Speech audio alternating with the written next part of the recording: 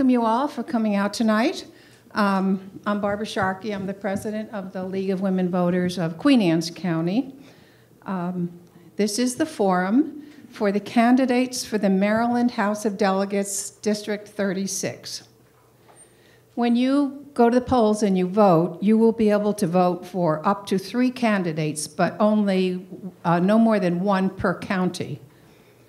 So I just want to say a few notes about tonight's scheduled forum. Originally, we had set up a forum for the state senator between Senator Steve Hershey and Ms. Heather Sinclair, which would follow this forum.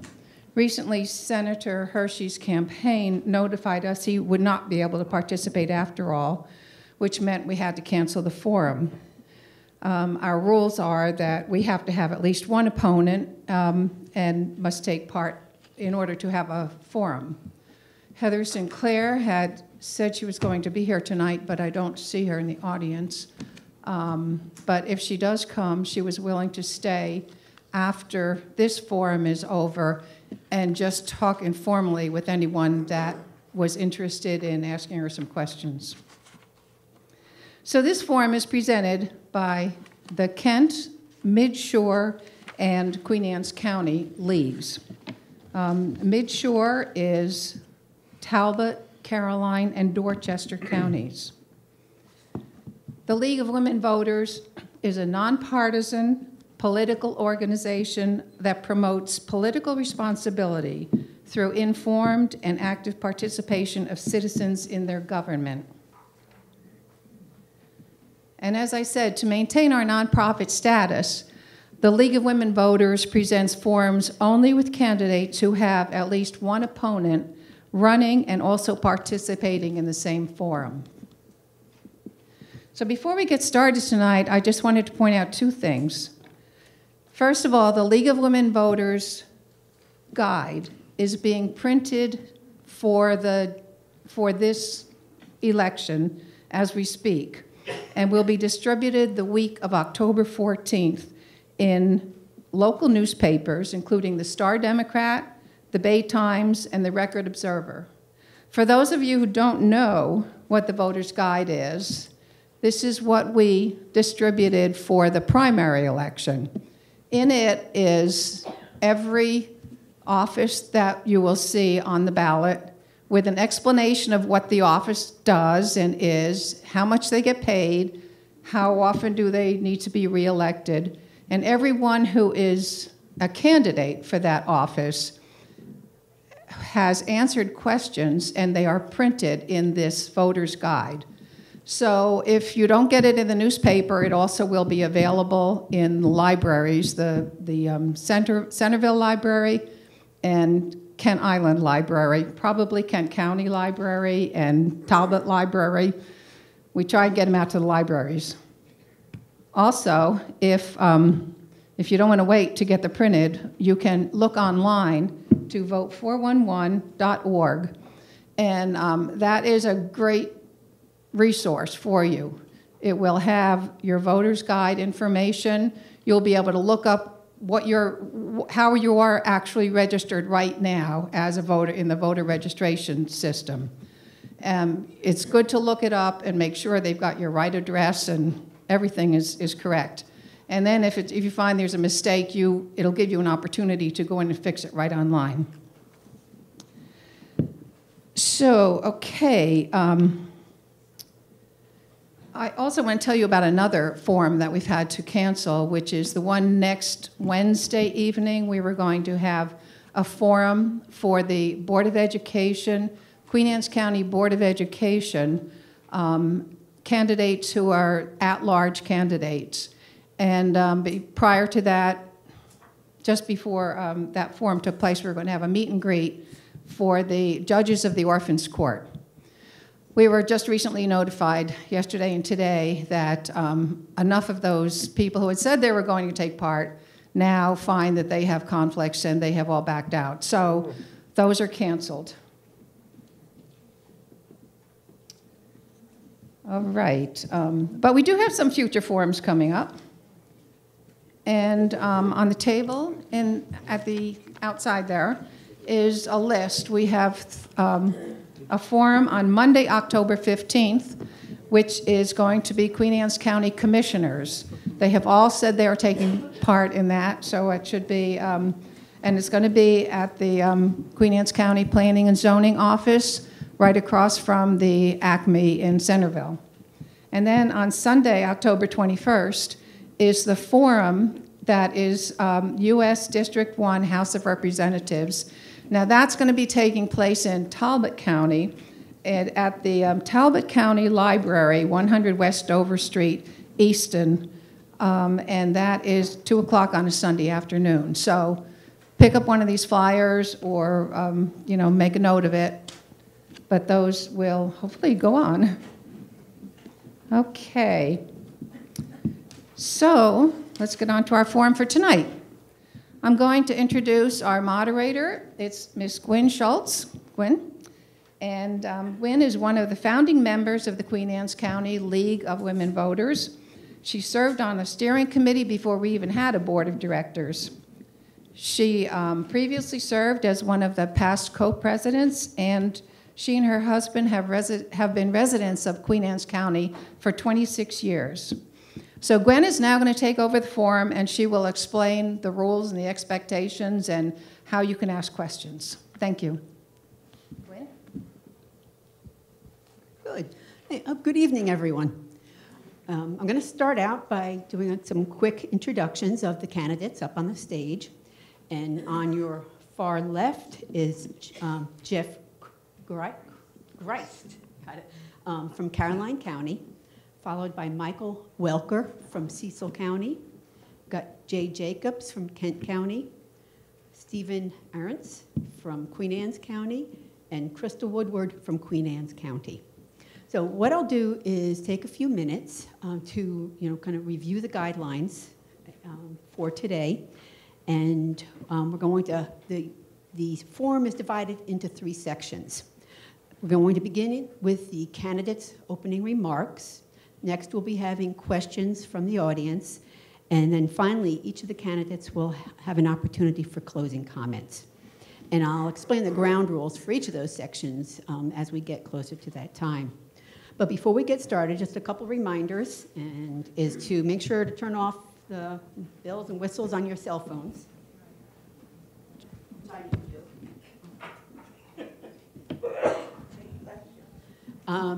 And let's see. So we're going to start with the opening statements, and each candidate will have 2 minutes. We do have some timers who, our lady sitting in the front row here will be giving the candidates a timer. And then also when you get up to do your questions, they'll also make sure to look at the folks with the timing, little placards there so that you can kind of keep track of how long you'll be up here. And then what we did was we had the candidates each pick a number to determine the order for both the opening statement, and then we'll be going the reverse order for the closing statements. So at this time, what I'll do is invite Crystal Woodward, the first one to give opening comments, and then we'll circle around to Mr. Greist, and then the rest of our candidates. Thank you, Gwen. Thanks to the League for hosting this forum. Thank you all for coming, and thanks to all the candidates for participating.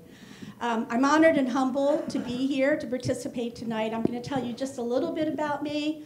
I was born and raised in Dorchester County. My parents were small business owners. They owned a gas station on Route 50 in Cambridge. My husband and I live on Kent Island. We have 4 grown children. All have graduated from college and are engaged with their professions. I am currently a master's degree student at George Washington University. I'm pursuing a master's in paralegal studies, but I spend the bulk of my time working for the National Office of the American Diabetes Association in Crystal City, Virginia, where I started a program called Safe at School 20 years ago. And what that program does is it provides advocacy for children with diabetes in the school setting so that they are appropriately accommodated at school. A lot of my work is involved with training and educating healthcare professionals, parents, educators, policymakers. I've spoken and educated all over the country, all over the world. Another part of my work is to work on the passage of legislation throughout the country to benefit these kids.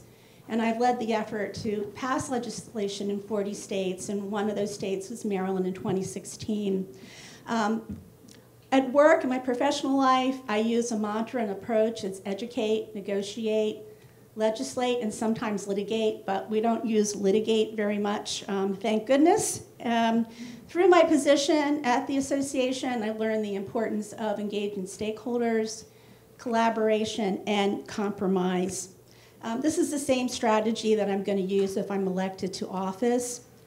I'm running for office to take care of working families, and by working families, what I mean is families who are working hard to make ends meet, families who sometimes have to choose between buying a medication and paying their electric bill. The same applies to our seniors who are faced with outrageous bills for medical care and medication. Families simply shouldn't have to make this choice. I advocate for a living wage, access to affordable health care, access to child care, access to affordable housing, and post-secondary school. I always want to do what's right for the Eastern Shore and fight for ordinary Marylanders. I'm not accepting any PAC money or any special interest money. My campaign is completely funded by grassroots. I will not be beholden to any special interest except the interest of the folks who elect me. Thanks again for this opportunity to be here with you all tonight.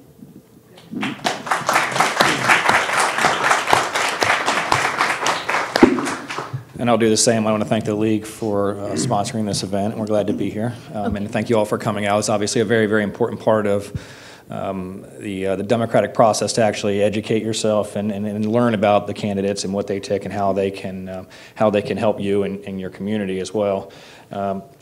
I grew up in Caroline County. I grew up on the Eastern Shore and went to North Carolina High School where I met my wife. And I do have two children. One's a junior at North Carolina, the other's a freshman this year as well. I attended Chesapeake College for 2 years here, played baseball and soccer, then went on to get a bachelor's degree in economics from Salisbury. Then it was Salisbury State, sort of dating myself now. It's Salisbury University. I served 2 terms, 8 years as a county commissioner in Caroline County. And the reason why I decided to run for delegate 4 years ago was for 2 reasons. The first reason was that Caroline County didn't have any representation in Annapolis for over 20 years. Because of the way the district lines were drawn, it was basically nearly impossible for someone in Caroline County to get elected because the county's split and it's a rural county and they have to travel an hour and a half to get to the other end of the district. So I kind of put myself out there, and then I decided to run and was successful 4 years ago. And then the other reason why I decided to run is during those 8 years as county commissioner, I felt like Caroline County and the entire Eastern Shore, I felt like that Annapolis didn't pay a whole lot of attention to them, and it's true. Even now, the Eastern Shore, we are a minority. It doesn't matter what party you come from. We're still a minority in Annapolis. And the people who are in charge are the folks who live in Montgomery County, Prince George's County, Baltimore City. They're the ones that are in leadership, and they're the ones that are basically in control of how things happen. And I can tell you that over the first 4 years, I spent most of my time building relationships with folks who live in Montgomery County, Prince George's County, Baltimore City, on all across the state, because that's how you get things done. And it's shown results. We brought back, I serve on the Appropriations Committee, and we brought back a lot of good money that's going to good projects right here on the Eastern Shore, right here in Queen Anne's County. So. Thank you. Again, thank you to the League of Women Voters for putting this together. My name is Michael Welker, and I'm running for the House of Delegates. I come from Cecil County. Specifically, I live in the town of Northeast, right on the peninsula, the Elk Neck Peninsula. I'm excited to be here. I'm a historian. I'm currently working on my undergrad in history, and my focus is on the American Revolution and the founding of our nation. And when Hamilton wrote the Federalist Papers, the thing that he made very plain was for our democratic process to work, everybody has to vote and everybody has to be educated. So I'm excited to see so many people in the crowd today coming out to learn about all of us. A little bit about my background. My wife and I have been married for 6 years. We've been together for 12 years. She attended Salisbury University, where we lived for about 4 years. We're both from Cecil County, born and raised. So we've been all over the Eastern Shore. We know people all up and down the shore, and we know what it's like to live on the shore. So while Cecil County may seem like a far, couple-hour drive from here, we go through the same things that everybody on the shore goes through. So the things that I'm focused on are making sure that our farmers have a voice at the table in Annapolis, making sure that when legislation passed about our environment is being passed, that our farmers are able to have a say, because no one is more of an environmentalist than our farmers. And they rely on a clean environment to be able to bring in good hauls and good crops. I want to make sure that everybody has access to affordable health care, especially mental health care. My sister is transgendered, and she is a military veteran. And a couple months ago, she tried hanging herself from the Delaware Memorial Bridge. I want to make sure that people like her never have to go through that they have resources available. I want to make sure that mental health care is available for all of our veterans, all of our students, all of our parents, all of our mothers. Everybody has access to that. I want to make sure that all of our workers are being represented, that they have the right to unionize, that they are protecting the collective bargaining system, and that we can give them a living wage. I'm very excited to be here tonight, and I look forward to having you guys get to know me. Thank you.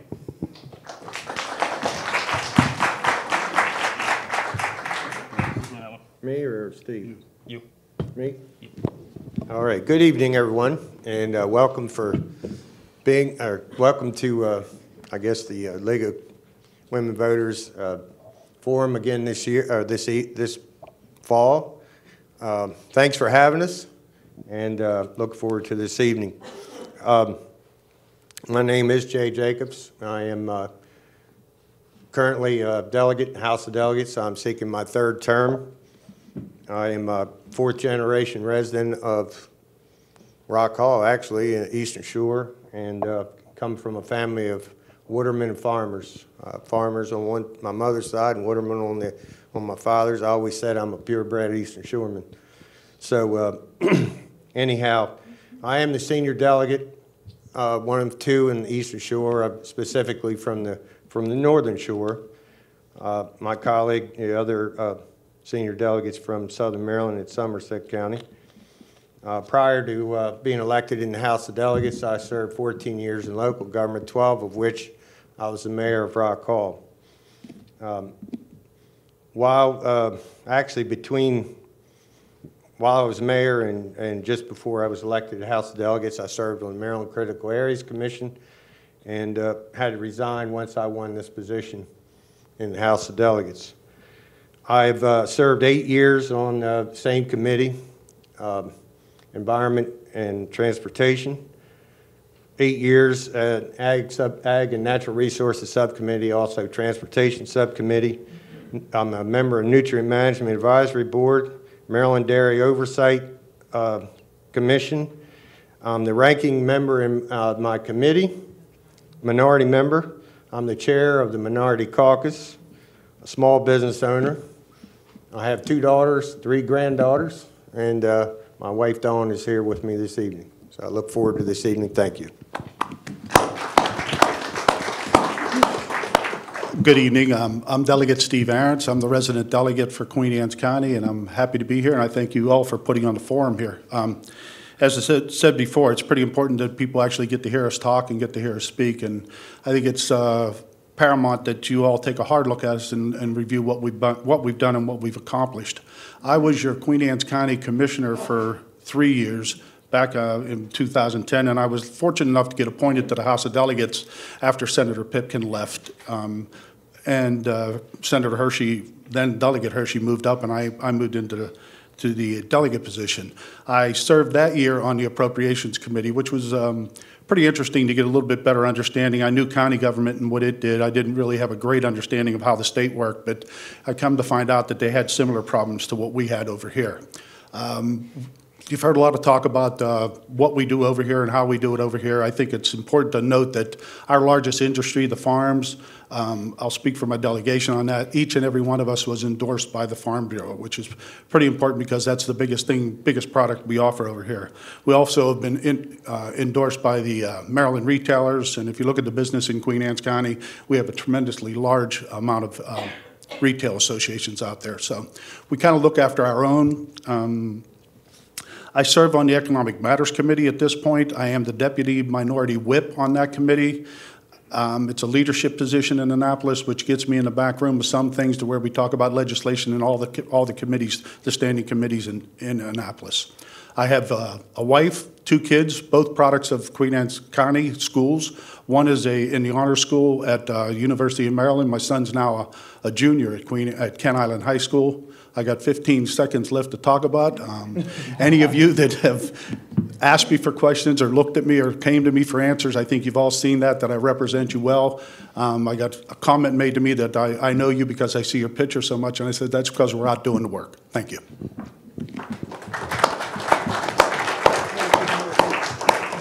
Okay, thank you.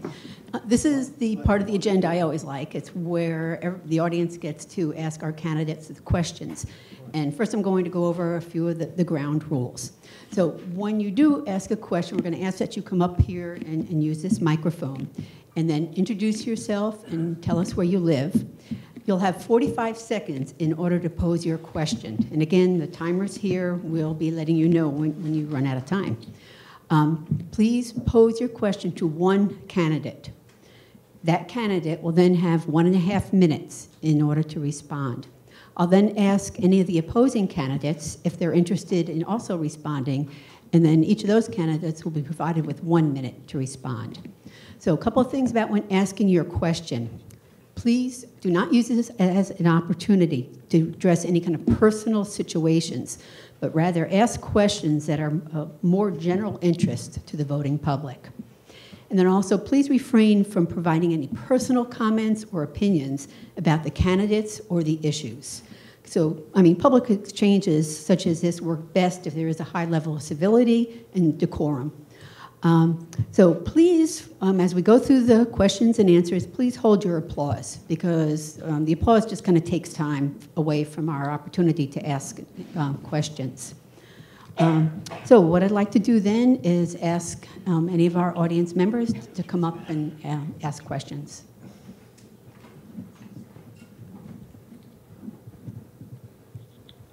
This question is for Ms. Woodward. And what is one action that could be taken right now to improve the health of the Bay? Thank you for the question. Oh, I need the mic. Thank you for the question.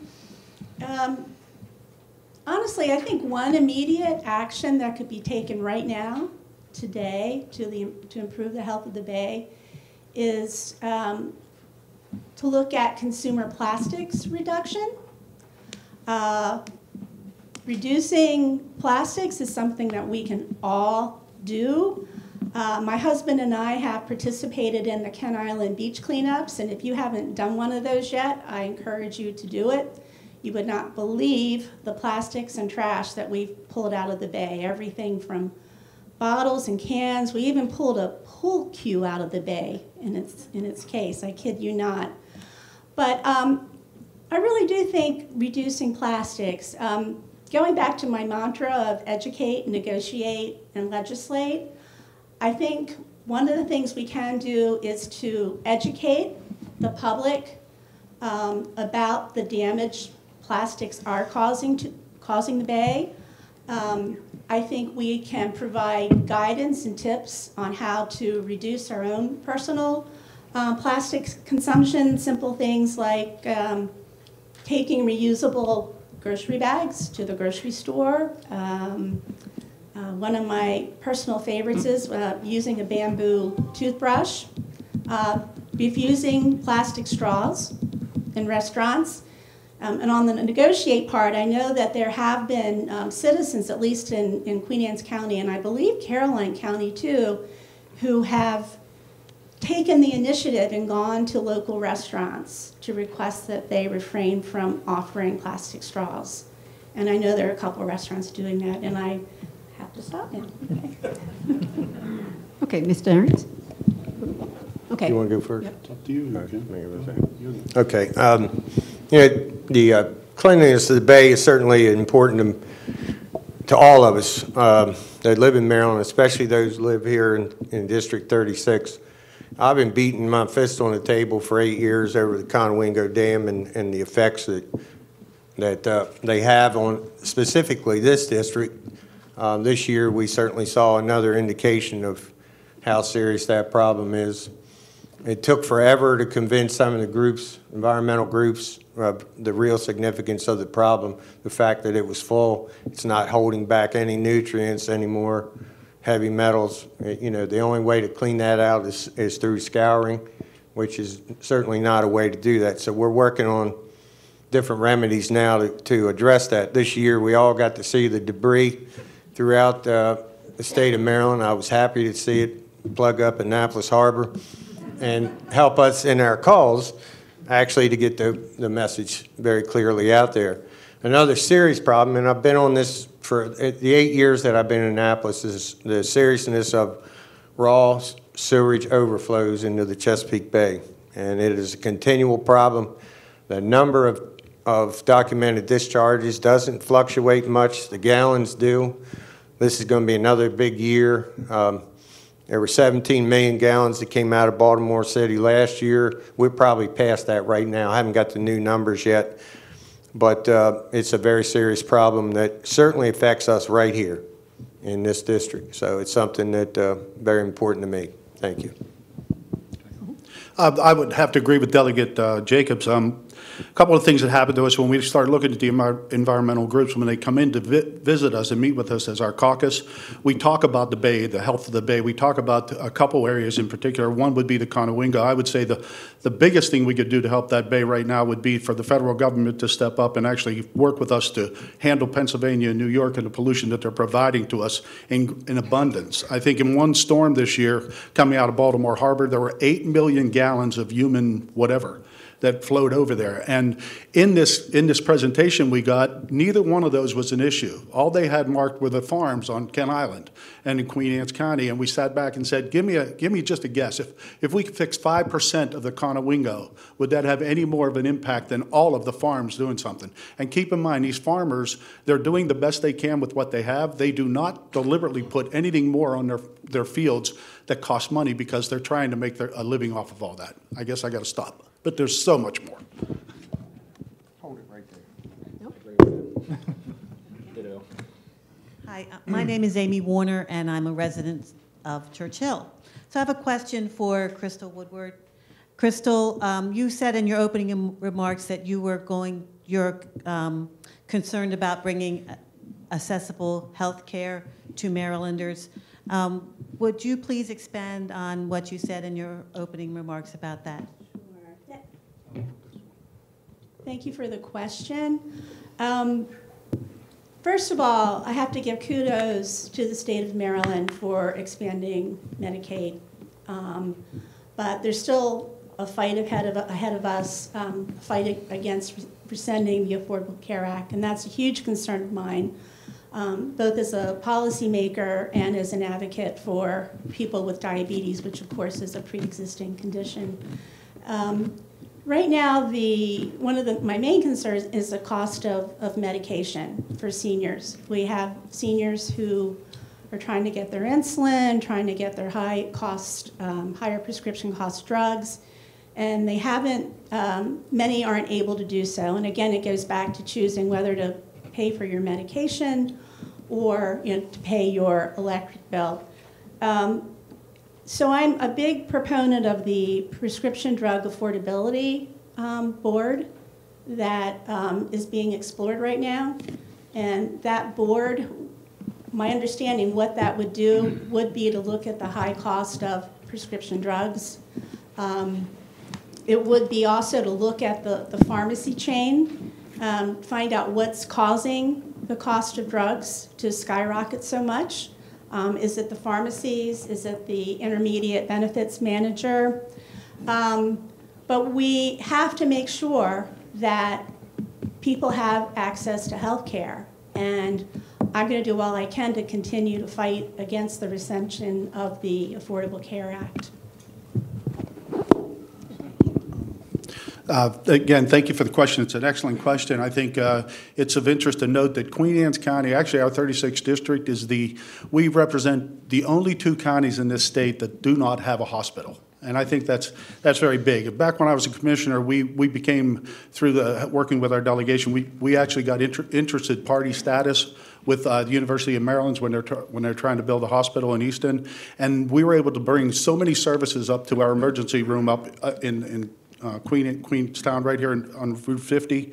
But the other thing is our delegation, and through the help of the General Assembly, we've actually intervened in some of the process going on in Kent County with the removing of the hospital up there, and we've actually put a group together to study that, to try to bring healthcare and affordable healthcare to the rural counties. And it's not just a model for our area, it's a model for potentially the whole United States, but certainly all around Maryland.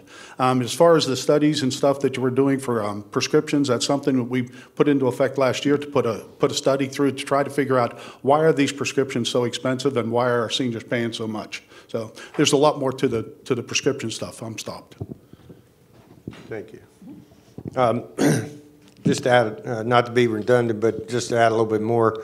On my other hand, when I was beating one for the Conowingo, and my other one was some of the situation in Chester River Hospital, and what University of Maryland Shore Regional was trying to do, in making that a freestanding facility and to eliminate inpatient services. So we were able, through a lot of negotiations, to get legislation passed to create a Rural Health Care Commission, which I was a member of. Senator Hershey and I were both members of that. We spent nearly 2 years really looking and taking a comprehensive look at the challenges of health care on the Eastern Shore, and not just the Eastern Shore, but rural America. And I think this model will prove to be one that is would be a good model for any rural parts of America. We're not finished with that. We've got some parts of it in place. We got a key piece that needs to be passed this year that'll really move that along. But I think we've been successful so far, at least, to keeping the inpatient services open. I think much longer than Shore Regional would have liked.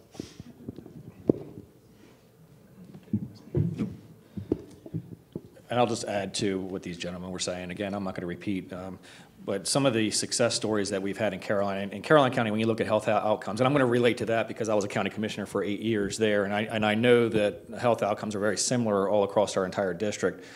But there, we used to comment that we're first in a lot of things that we want to be last in, and we're last in a lot of things we want to be first in. And the challenge was healthcare access. We didn't have urgent care. We don't have a hospital. There's not a hospital in Queen Anne's County. So what do we do? We're not going to sit back and just accept this as the status quo. What we did instead is we partnered with Shore Regional, and we also partnered, our biggest partner is Choptank Community Health, which is a federally qualified health center. Those guys, that organization, they're actually expanding. They're going to build a huge building in Denton. This is an organization that has a lot of the benefits of recruiting doctors, which is a big problem, recruiting primary care doctors. They can do tuition reimbursements where no one else can. They don't turn anyone away. They're actually reimbursed by the federal government as well. They're in all of our schools, our school-based healthcare programs. So they're actually involved. They're in our community. And they're helping people who can't help themselves, because when you talk about affordable health care or access to health care, it's the people who have the money have access. It's the people who don't have money. They're the ones that are challenged. And Choptank Community Health is a huge partner that I think they need to expand and need to grow throughout the entire district. Good evening, delegates and candidate. This question is directed towards Delegate Steve Ahrens. As your Queen Anne's County Sheriff, safe schools is which is our top priority in our county. As a delegate, what is your position regarding the funding for school security and resource deputies?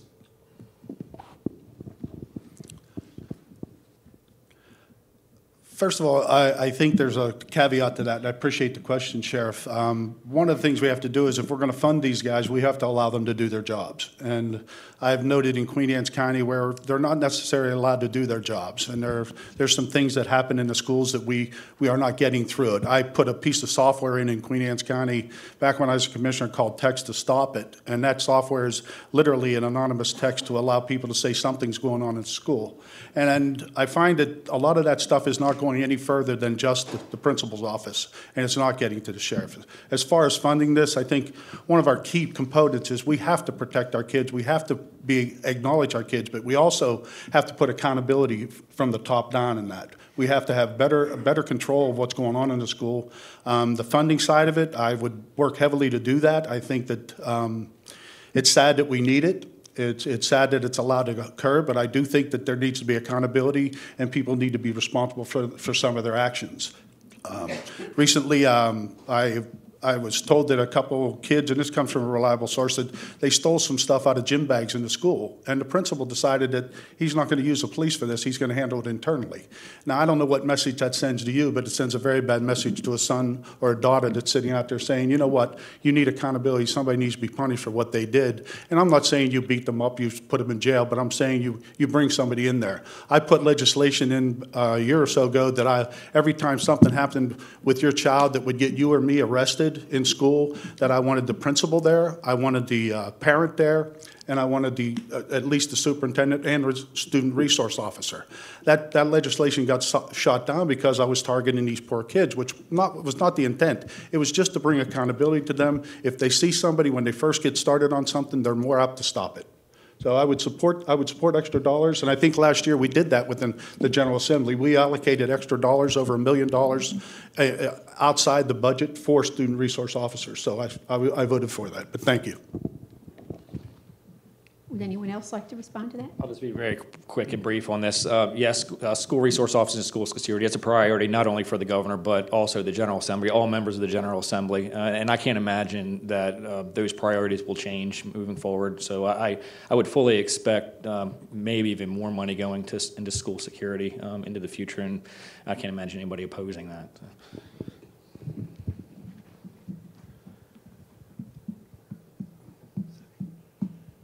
Thank you. I'm Bob Simmons from here in Centerville, and I'm going to be addressing my question to Jeff Criss concerning the Kerwin report.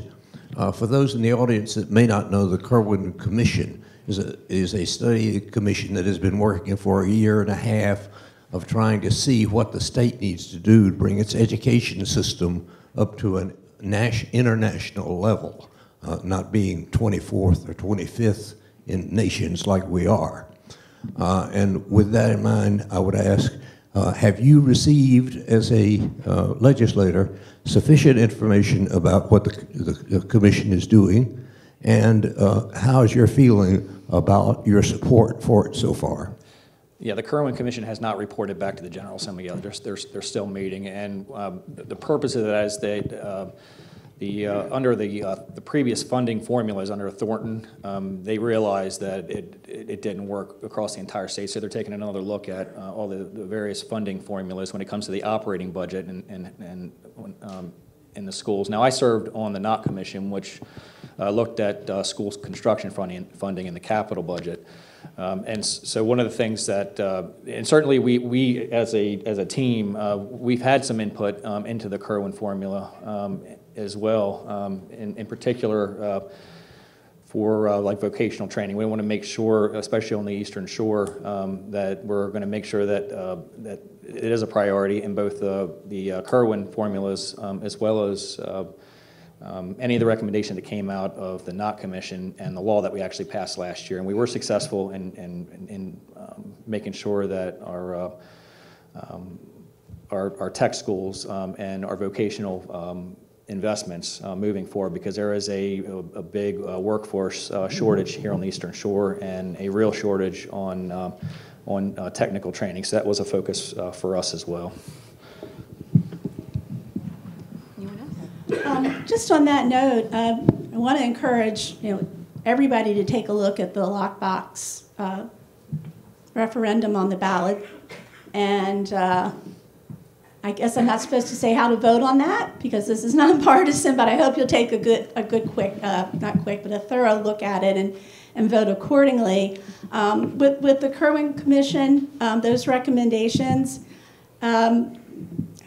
hopefully if the referendum gets approved, and based on the Kerwin recommendations, we will have fairer, more attractive compensation for teachers. I'm especially interested in the vocational, the trade school aspect, because we certainly need a 21st century academy, not just in Queen Anne's County, but on the Eastern Shore, to really train these kids to be prepared for careers that are going to enable them to prosper, careers in cyberspace, cybersecurity, coding for artificial intelligence, building wind turbines. So I'm hopeful that the voters will look to vote yes on that amendment. First of all, thank you, Bob. I appreciate it. I worked with Bob and served with Bob back on the county commissioners. He was a great ally. As far as the Kerwin Commission, I think you and I experienced this somewhere, somehow. The mechanism that we're using today is broken, and it's not really serving the people well. And I do applaud Governor Hogan with the lockbox. I think that's a great idea he came up with or put through. If you saw a lot of the things and a lot of the instances, in as far as the state and where we've spent money and how we've taken money from different pots to pay the bills, I think that was a great idea. I also appreciate some of the things we're doing on that. If they can actually start targeting and finding out why there's such a differentiator between schools like Baltimore City and Queen Anne's County and Caroline, and look at the results and how we're achieving those. I think those are important things that they need to look at. Thank you. Anyone else?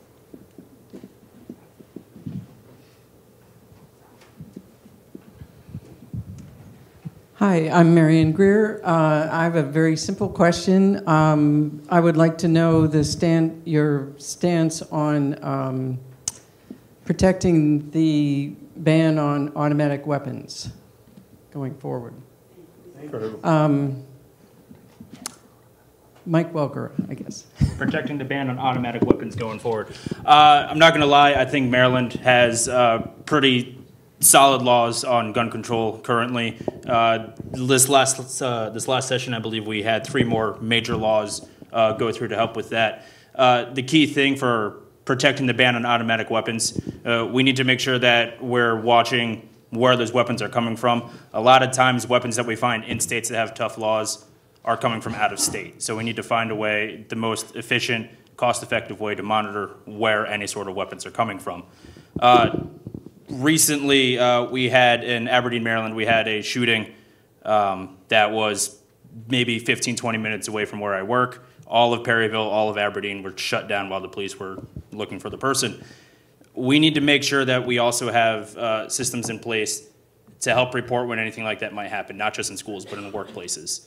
And then we need to make sure that when people are applying for a gun permit, that we know that these people are mentally sound, because it came out in a report that that woman that did shoot the Rite Aid distribution center, that she did have some mental health problems, and that really she probably shouldn't have been allowed to have that weapon.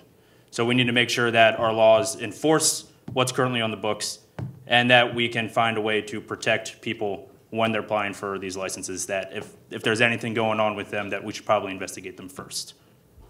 I think it's a pretty simple answer. I think it's even more simple than that. The question had to do with fully automatic weapons, and essentially it's a federal law. You cannot buy or purchase or own a fully automatic weapon without we're going through a very, very extensive federal process in order to be able to own one. And as far as I know, I don't know of anyone who's ever been successful. So it's very, very heavily regulated at the federal level, fully automatic weapons. And I think, but maybe the question was AR-15s, which is a semi-automatic weapon. That may have been your question. But and if it is a semi-automatic weapon, which is an AR-15, there is no ban on that in the state of Maryland. And there were no bills, at least that I'm aware of. Now, they go through the Judiciary Committee, so nothing's ever come out of the Judiciary Committee that would have had a ban on semi-automatic weapons, at least in the last 4 years since I've been there. And now, I'm simply going to say they need to enforce the laws on the books as they stand right now. Yes, I was just going to say that the 3 laws that were passed in session last year, they went into effect on Monday, so certainly we need to wait and see how those are enforced and then beef up the enforcement efforts. Recently, I heard from some parents, actually parents in Queen Anne's County, who were very concerned about the lack of consistency in safety policies for the schools. This came from some elementary school parents, and I just want to raise it as an issue, an awareness issue, and make a case for the creation of consistent safety policies in the school. We have, from my understanding, is there's some elementary schools that lock all the doors. You can only enter through the front. There was a parent who was very distressed I talked to recently who she was able to enter through the rear entrance of the school with nobody questioning her. So my reason for saying that is really I think there is a need to develop consistent policies and also for communication between the parent, school, law enforcement. Thank you. Hi, my name is Jim Wilson. I live in Kent Island, Queen Anne's County. I have big concerns about the state of mental health across the state, across the county, and I also have major concerns about opioid addiction. So I'd like to really start with Mr. Welker to have him talk about both of those. What one thing can we do as a state to try and address the opioid problem with action, not just words? And then the same with respect to improving the mental health and the things that we can do at the state level to improve that. Thank you. That is an excellent question. I think Maryland, recently we've seen all of these medical marijuana dispensaries pop up. I know Cecil County, which has had 2 of them right on the Route 40 corridor. I think seeking alternative pain management methods like medical marijuana is a key way to combat this opioid crisis, because these doctors are writing prescriptions for opioids like they're giving out candy. And we need to put a stop to that. We need to make sure that people who don't really need these opioids, they don't need to be getting them. Maybe we can get them to seek alternative methods like medical marijuana. Another big thing is it is tied very closely to mental health. I think what we need to do is we need to target the problem at the root. We need to make sure that we're protecting our kids from this. A lot of students in high schools are trying these pills and then they end up getting hooked on them. And we need to make sure that in our schools that we have counselors available for our students. Not every school has a dedicated counselor. A lot of counties just have 1 counselor or 2 counselors that rotate between all the schools. We need to make sure that each school has their own dedicated counselor so that each student has access to that. So if we can give our students the mental health benefit of a counselor, we can recognize when they're at risk of getting hooked on these opioids, and we can prevent that from happening. Thank you. As far as the opioids, I think I applaud Queen Anne's County for going purple. I think the sheriff has been instrumental in that, along with the county commissioners. I think that's an extremely important step. Education is the key. These kids, they see stuff. Their peer pressure is huge. I think accountability is something we need to be a little bit harder on. Today, we have the Good Samaritan law where police officers go out and administer Narcan. And the good news is people feel free to call on that. They feel free to use that because they don't want to see their friend die. The bad news is that it's an enabler. And I don't know how we're going to address that, but we need to start thinking out of the box, and we need to start looking at other ways to attack this problem. And my big question is, are you mentally ill before you use drugs or after you use drugs? And, you know, with mental illness becoming paramount and huge, I mean, it's growing exponentially. We as a legislature are doing all we can to help facilitate some of these groups that actually provide these services to get accredited, to get their license, to get their things, to get their people in order. And that's huge when you start looking at it. I think the past administration actually took away the Whitsitt Center up in Kent County, which was a rehab place for people, and we no longer have that. But we're working hard as a legislature to bring that back, and we recognize it's a serious issue. The last thing I do want to say is there's so much more to some of these answers. If any of you have additional questions, I think we can go into greater detail one-on-one if you would care to. Thank you. I just want to chime in and say, you know, addiction is an illness. It's an illness. And with the opioid epidemic and addiction, part of the key is medication-assisted treatment. It's not enough just to put an addict in rehab for 30 days, let him go, get out on the street again, gets arrested again, goes back into jail, and it's a vicious cycle. So we really need to make sure that folks have access to not just treatment for 30 days, but really for a lifetime. And I think the best way to do that is to make sure that our health insurance, our Medicaid, health insurance will support those medications. And also, our health insurance, we need to make sure and expand treatment for mental illness. It all lies in the insurance coverage. So we need to make sure that we're covering those things with Medicare, Medicaid, and other insurance. Yeah, that's a very, very complicated question to a very, very complicated problem. And my simple answer, now there is no simple answer to this, because if there were, it wouldn't be a major complicated problem. It wouldn't be, that'd be affecting so many lives on the Eastern Shore and across the entire country. But the simple answer is we've done a lot already. We as a community, we as a country, we as a state have done an awful lot already. It's not as easy now to prescribe opioid prescriptions. It's actually a database out there now that actually tracks every single prescription that's being. So those bills have already been passed. We've already gotten beyond that. Now we just have to support. We have a great mental health community right here on the Eastern Shore. Amazing. We have Terry's right there. She's part of it, and we have to support these folks. They have the ideas. It's trial and error.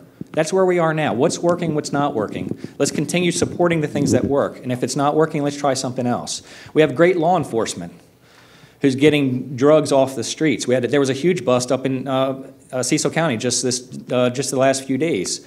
We have to support our law enforcement officers to get these drugs off the streets. We have to support, I talked about Chop Tank Community Health, a federally qualified health center. That's a great answer that we had as far as getting mental health support services in our schools. Let's support everything that's happening right now. And again, it's trial and error, and we just have to, and there is hope. I hate to use the word hope for anything because you want to be in control. But the only thing you can control is supporting the things that work and change the things that don't work. Thank you. One thing I want to mention is the 36th delegation has really supported mental health in the Mid-Shore for every year that I've been there. We've certainly met with them on a regular basis, been educated by them on a regular basis, which is something that we all need, and have really been proud of what they've been able to do with very little resource. I always said they should be in charge of the state budget because they can squeeze a $1.50 out of a dollar. So they're amazing. And the Rural Health Care Commission, and when we met for the past 2 years, really identified a lot of areas that will, I think, lead to improvements in mental health, how it's the places and the opportunities throughout the shore. The other thing is, in the opioid, the Going Purple has really been outstanding. To listen to some of these commercials you hear on TV, I think are really important. For a person who's taken opioids for 2 days, and all of a sudden they talk about the symptoms they're feeling and withdrawal, because that's about all it takes. To understand the average person, you instantly think about the addict, but it's the person who gets on them really easily that is starting to get this education, which is paramount to understand that's how quick and serious and how addictive these painkillers are. It's not just heroin. It's a lot of drugs that really lead to heroin at the end result, and now the fentanyl issue on top of that. So I think it's something that we all care a great deal about. Thank you. Hi, thank you. My name is Mike Arns. I live in Chester on Kent Island. I stood up to ask a question just because of the opioid issue that just came up. And Delegate Ahrens mentioned the Whitsett Center in Chestertown. I happen to know that that an issue there is there's an empty wing of that center that's not being used at the moment. You mentioned giving Narcan to young folks who have overdosed and bring them back to life, but they just let them go. And they just let them go because there's no facility for them to go to rehab. So my question is, what can any of you do? This question is for the whole panel. Okay, I'll give it to Delegate Ahrens then, since he brought it up. What can you do to get that particular center reopened for addiction rehab and expanding beyond that? We definitely need the education you're talking about. We need to convince these young folks that they're essentially playing Russian roulette, but for the ones that need rehab, there's just no resources here. And what can we do to change that? Thank you for the question. Actually, we do have resources. If we just don't have enough resources, and I think that if you look around us, this problem we have is growing exponentially. It's growing far faster than the Whitsitt Center could possibly handle it. That piece was taken away, I think, what, 8 years ago. 9 years ago, the Whitsitt Center went away, and since that time, we've been lobbying to get something back there, to put something back there. We actually utilize that. UMS is starting to utilize that for certain pieces of the problem that we're addressing, but we need more. And by saying we need to stop it because it's overrunning what we had. If we were to gauge and build today to address what we have today, tomorrow we won't have enough. And that is where the whole opioid crisis part comes into play in the education and stopping this and finding a way to finalize this. I worked with Anne Arundel Medical Center on some things to sit back and get the accountability for these drugs. I went in with a back problem one time, and I ended up going back saying, you know what, this one didn't work. And so they gave me 20 more of another one, and that didn't work, so they gave me 20 more of another one. So I'm sitting around with 50-some pills in my house that are narcotics, and I have at the time I had a 13 and I had a 17-year-old child. That's not an enviable position. So they went in and are actually tracking that. I mean, those things are working, where these places are actually sitting down saying, if one doctor gives it to you over here, you can go to another doctor and they can track you. With all due respect, we're working hard at it. It's just bigger than we are right now, and I think a lot more needs to be done. Thank you. I think it was 9 years ago it was closed. I remember I was mayor and I was part of an all-night vigil with Senator Pipkin and then Delegate Smeagol. We spent all night, 24 hours vigil and just in awareness of that. I've actually put legislation in to reopen Upper Shore Mental Hospital and did not get the support from various agencies that I felt should have been done. We have been able to expand the AF Whitsitt, the rooms there. There has been detox units added, which is critical in addiction. And thankfully, the Governor Hogan, I think, put $800,000 in there a couple of years, last year, I believe it was, to address these issues. So we're making progress. But I got a call a week or so ago about there's still room to expand that. The 21 days is not enough time for rehabilitation in the kind of drugs that are going around now, and we could certainly use more space. So something I think that's ongoing and that we're going to continue to work to try and get the full capacity of that building in an area that's really much needed in not just the 36th district, but Talbot County as well. Thank you. Anyone else? Okay, we have one more question, and then after that, I'm going to take the liberty of asking a question, and I think that will be it for this evening because we're getting a little bit late.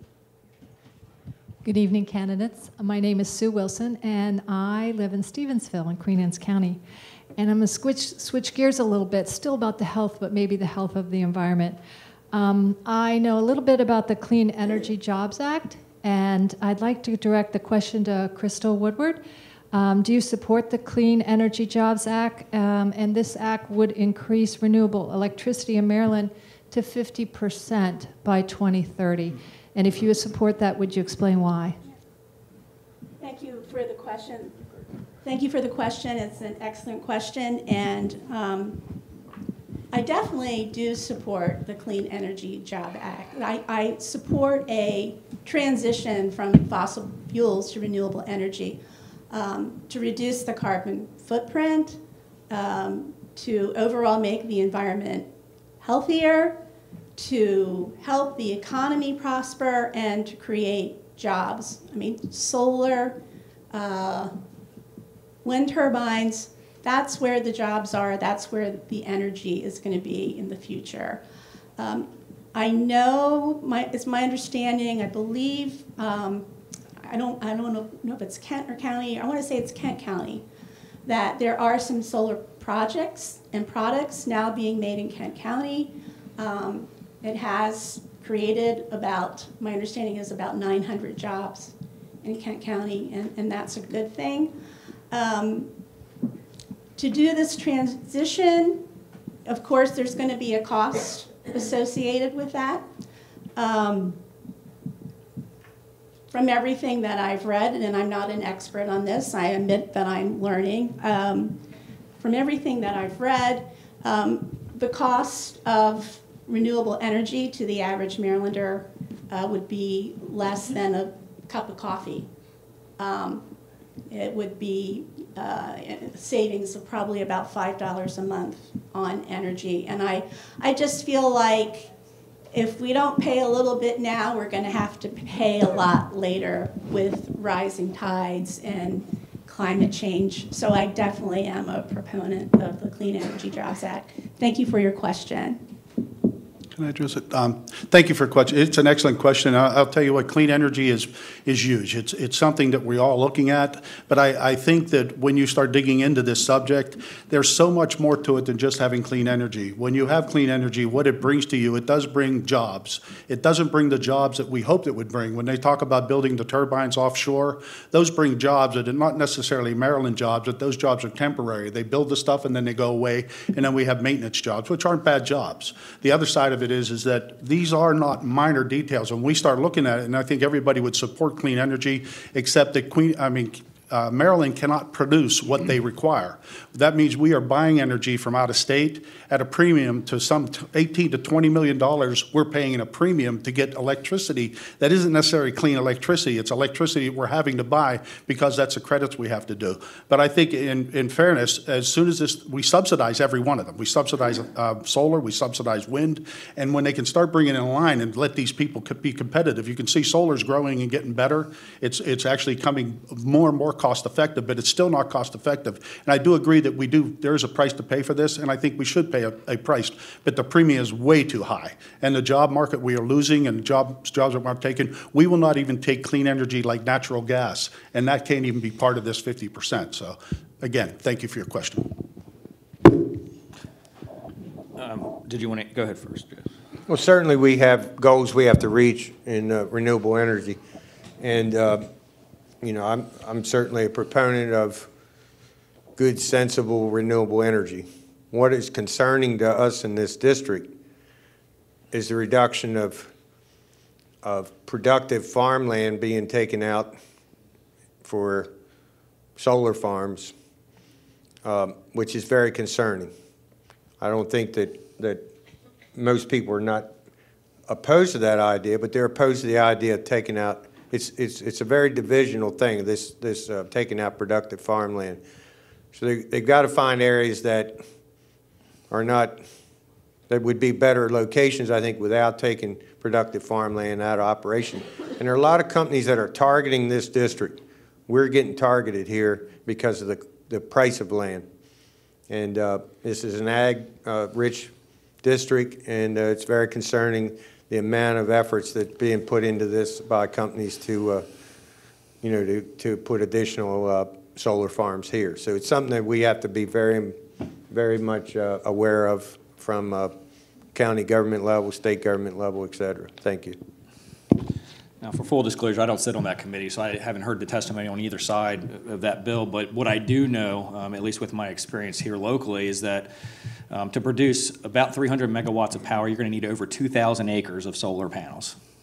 300 megawatts is hardly anything, to be quite honest. And in order to produce 300 megawatts, you're going to need over 2,000 acres of land in order to build solar panels. And I did the math, and it's something like 2.5 miles by about 8 miles long. And now that's contiguous. Now, if you're going to do that on the Eastern Shore, it's not going to be contiguous. When you start buying up parcels all over the place, it's going to be even more spread out than that. And 50% just seems like an arbitrary number to me, to be quite honest. So we don't know what the cost would be, and part of the reason why we don't know what the cost is, and then that's assuming whatever cost that we're going to assume would be under the current circumstances where we have the federal government subsidizing both solar and wind. And if you were to take that federal subsidy out, I think the game's over, because you're not going to find anyone investing in solar because it won't pay for itself, and you would have a hard time finding land, because right now they're paying $1,200 an acre for solar, these guys coming up from Texas, in order to be able to get this land and rent it. And now they're renting it to farm. They're only getting about $275 an acre for irrigated land. So if it's not subsidized, that game's over anyway, so it won't matter. I do support the plan. I remember I'm president of the Cecil County Democrat Club, and I remember they came to us about a year and a half ago and said, this is our plan. We want you guys to endorse us. Cecil County Democrat Club voted unanimously, we're going to endorse this plan. But the other thing to consider with alternative energy is how effective it is. What can we consume and what do we need? Because during peak hours, there's no way that our current system of alternative energy can support us. During peak hours, that's when people are at work, during the week, when people are at home during the weekend, not at nighttime when we're all asleep. That's peak hours. So what we need to do then is we need to work with private companies. We need to say, hey, can you guys help us with this? Can we offer any sort of subsidies? Some counties have subsidies available for people who want to put solar panels on their roofs. That's a great thing for us to have. But like you said, federal government needs to help us step in with that. There's no way the state can handle this on our own. So if we can work with the federal government to make sure that we can subsidize this, I think it can really work. But we need to look at alternative ways other than massive solar farms or massive windmills. We need to get them on individual homes. Thank you. Good. Well, thank you, everyone. I was also going to ask about renewable energy, but I think your responses to the previous question covered all my issues. So what I'd like to do now is have each of the candidates give a 1-minute closing comment, and we're going to do a reverse order. So it's going to be Mr. Ahrens, followed by Mr. Jacobs, and around that direction. I make this a quick 1 minute for you. First of all, I really appreciate y'all having us here. I think hopefully you all have seen that the questions you answered, I think, and I'll speak for the delegation right now because I work with these guys, we're informed. We really do have a handle on what's going on in the state. We understand the problems. We've confronted the problems, and we're working on problems continuously. We are a minority party in Annapolis. We have ideas, they have ideas, and we work together on a lot of these things. I appreciate the fact that you've given me the opportunity to serve you all, and I'm asking for your vote again. And I think this job is a lot more than just what we talked about tonight. The job does involve constituent services and the things we do for our people. We don't just handle laws and the rules. We actually work with people throughout our district on issues they have with their land, with their home, with their policing, with personal issues and what have you. We all with MVA, but there's a lot more to this job than just going over there and putting a bill in and fighting a bill. I believe we're the voice of reason over there because we really have to fight and chew for every piece we get. And thank you, and I'm asking you for a vote in November, and I hope I get it. Thank you very much. Am I next? Yes. Thank you. First of all, thanks for being here this evening. Everybody stayed till the end. That's a good thing. And no one fell asleep. No one fell asleep. I think it's a very important time in government right now. You know, it's a very tense time. I'm proud of what we've been able to do at the state level. I think we've been a model for a lot of the rest of the country, how a body can produce what we're meant to produce in a very civil way without, you just don't hear the problems at the state of Maryland that you hear in other places. So I think that we've done a great job. 36 delegation is a team that gets along well. We're all in different committees. We're a good blend. We've done a great job, I feel, for the 36th district, and hopefully, you know, we'll be able to continue to do that. My position as ranking member on the shore is real important because the longer, you know, you need some seniority in there in order to move up and get a stronger voice, and I've been able to do that. I think another term I'd be in a much better position to even be a better voice. So hopefully you'll see it that way and vote for me. Won't be long, a couple weeks, I believe. If you have any questions, we'll be around and give you a card or give you a number or contact information. It's hard to answer a good question in 30 minutes, or a minute and 30 seconds. Thank you. Again, thank you for having us here. These kinds of forums are exciting because it's such a pivotal process for our democratic process in our nation. And we've heard a lot of great ideas up here. We've had a lot of awesome questions. And I think when you look at all of us up here, what we want is the same thing. We want Maryland to be the best state that it can be. We just may differ a little bit on how we get there. So I want to thank all these guys for being here tonight, and thank you guys for having all of us. It's a month from Saturday, the election. And this is going to be a crucial election for all of us, because it's not only are these seats up for grabs, our governor's house is up for grabs. We have a Senate seat up for grabs. We have House and Congress up for grabs. This is a crucial election for us, and I want to encourage, I'm sure all of you that are here tonight will be at the polls, but I want you to encourage all of the young people that you know to also get out there. We need to make sure that we get the youth vote. We need to make sure that we get our young people engaged in our process. Thank you.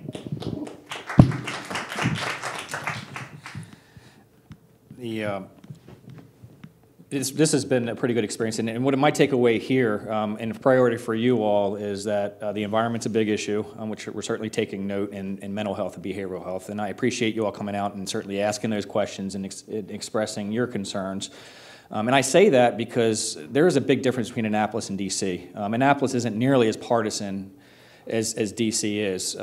It doesn't matter whether you're Republican, Independent, or Democrat, and you're in the House of Delegates or the Senate. You're there to problem solve. We're your agent in Annapolis. So I would encourage you all on a consistent basis. It doesn't matter. We represent everyone, Republicans and Democrats, and it doesn't matter what your party affiliation is. We're your agent. So please stay in contact. Please communicate with us what your priorities are moving forward. And actually, that's the most rewarding part of my job. And I started off by talking about why I ran for delegate in the first place. And I've done the first 4 years, or the last 4 years that I've had in the House of Delegates, it takes time to establish relationships and build traction and earn respect. And I've done that. And so I'm going to ask you, allow me to serve at least a second term so I can build on that respect that I've been able to establish over the last 4 years and those relationships that I've built. So I'm just asking for your vote. Thank you.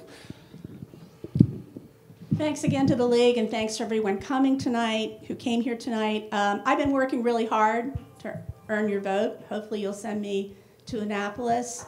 I really think it's time for a little diversity and different thinking in Annapolis. I'm not a professional politician. I'm not wealthy. I'm just a mom. Well, I shouldn't say just a mom. I'm a mom, I'm a wife, I'm a daughter, I'm a sister. I'm an ordinary person who wants to work hard for the working families of Maryland, for the ordinary folks in Maryland. There's a comment, I think Jeff said something about, I'm not sure, the Eastern Shore being viewed as a minority. And not really given the elevation and importance it deserves on level with other more urban counties.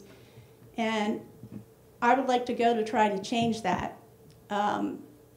If you'll let me, if you give me the privilege of serving in Annapolis, I will do my best to bring that shore voice to Annapolis. Thank you.